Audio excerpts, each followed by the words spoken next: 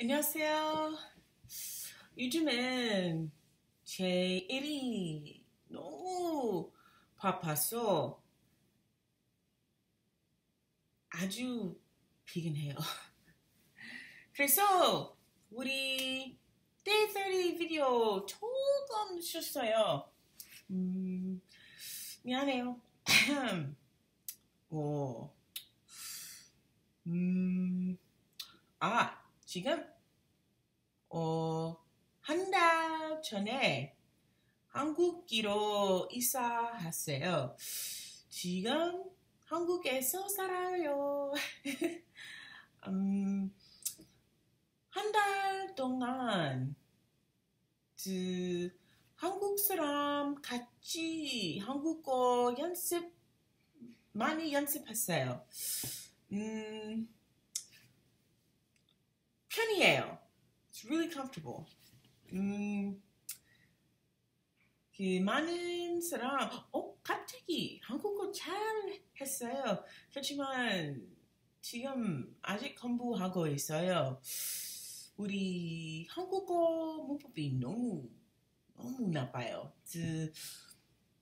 한국어, 영어보다 한국어 문법이 영어 문법보다 너무 어려워요.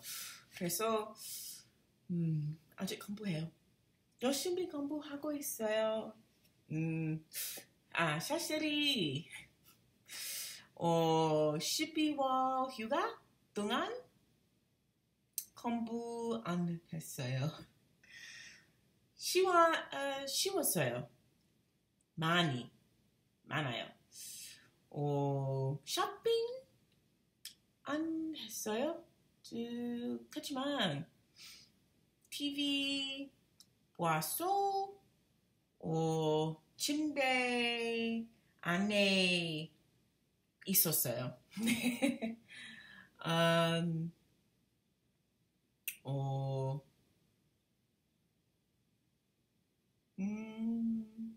어제는 아이콘 콘서트 티켓 샀어요.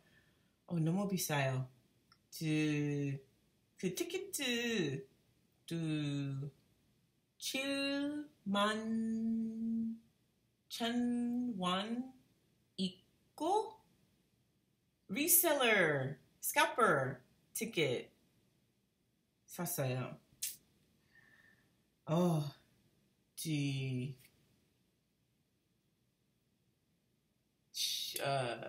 20만 원? 너무 비싸요.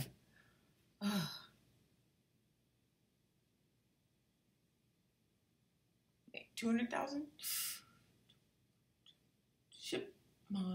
20만 원. 예, 너무 비싸요. 그렇지만 아이콘이 우리 애기가 보여야 돼요.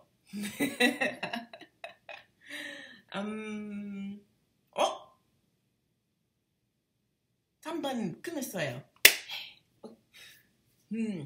Okay, over the last 30 days, I unfortunately had a lot of time where I didn't study as I should due to it being the holidays. So, 휴가 때문에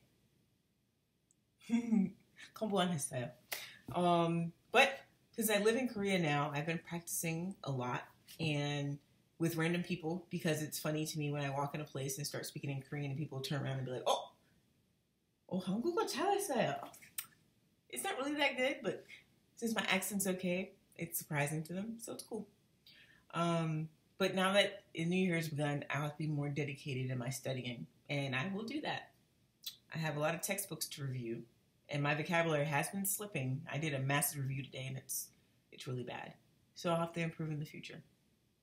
And I did this because I'm about to go to sleep, but I knew today was the deadline, Friday the 8th, so I just quickly made this really poor video.